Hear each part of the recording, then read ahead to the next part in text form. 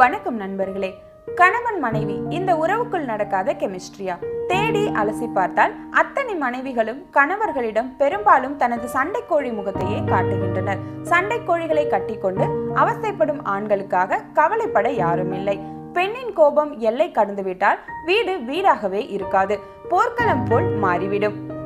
போர்க்களத்தில் யாரும் நிம்மதியாக இருக்க முடியாது.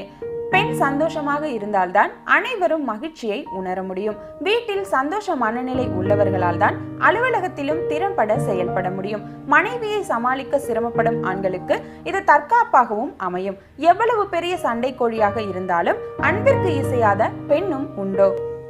உங்கள் மனைவிக்கு எது பிடிக்கும் எது பிடிக்காது என்பதில் தெளிவாக இருங்கள். அவர்களுக்கு கோபம் ஏற்படுத்தும் செயல்களை அவர்கள் கண்பட செய்ய வேண்டாம். உங்களுக்கு உங்கள் தங்கை மீது அதிக பாசம் இருக்கலாம், ஆனால் அதை மனைவியின் கண் எதிரில் வெளிப்படுத்தி அவர்களை கடுப்பேற்றுவதாக நினைத்து மனைவிக்கும் உங்களுக்குமான அன்பின் பாலத்தை சிதைத்து விடாதீர்கள்.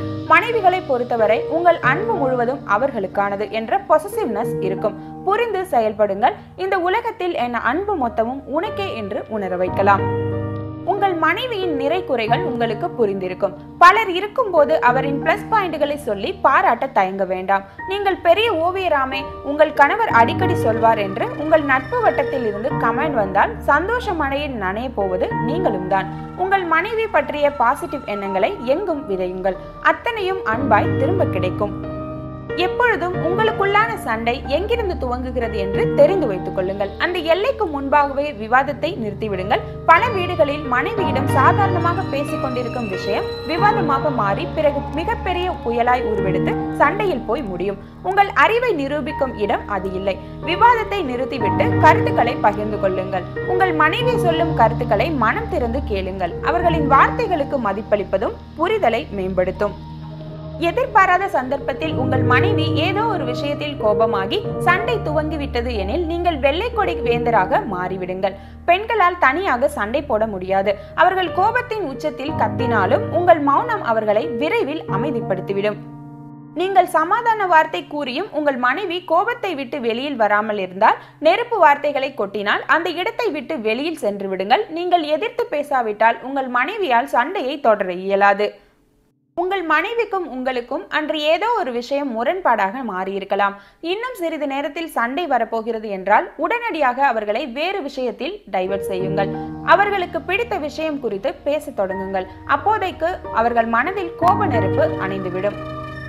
உங்கள் மனைவி கோபத்தில் இருப்பது தெரிந்தாலும் அதை கண்டுகொள்ளாமல் குழந்தைகள் பற்றியும் அவர்களது எதிர்காலம் அல்லது உங்கள் இருவரின் அடுத்த இலக்கு என்ன என்பது பற்றியும் பேச தொடங்குங்கள். தன் கோபம் எவ்வளவு அர்த்தமற்றது என்று புரிந்து கொண்டு உங்கள் மனைவி வேறு சில முக்கிய விஷயங்களில் மனதை திருப்புவார்.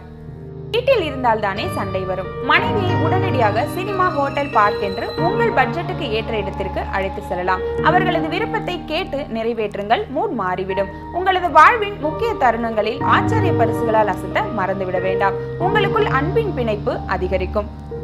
அன்றைய காலை கோபத்தில் துவங்கி இருந்தாலும் அதை பற்றி கண்டுகொள்ளாமல் உங்கள் மனைவி குறித்த நேரத்திற்கு சாப்பிட்டாரா என்பது போன்ற அக்கறையுள்ள கேள்விகளை பகிர்ந்து கொள்ளுங்கள். அவர் நினைப்பதை பேச வாய்ப்பளித்து அவரிடத்தில் இருந்து குடும்ப சூழல் அடிப்படையில் எது நடைமுறையில் சாத்தியம் என்பதை புரிய வையுங்கள். கோபம் குறைந்து அன்பின் மழையால் உங்களை நினைப்பால் உங்கள் மனைவி. உங்கள் மனைவியின் வேலைகளை நீங்களும் பகிர்ந்து கொள்ளுங்கள். உங்களுக்கான தனிமை நேரத்தில் அன்பில் மிச்சமின்றி மூழ்கடித்து விடுங்கள். அவ்வளவுதான். உங்கள் தேவதையின் அன்பு மொத்தமும் உங்களுக்கு மட்டுமே. வாழ்வை ஒவ்வொரு நொடியும் கொண்டாடுங்கள் கணவர்களே.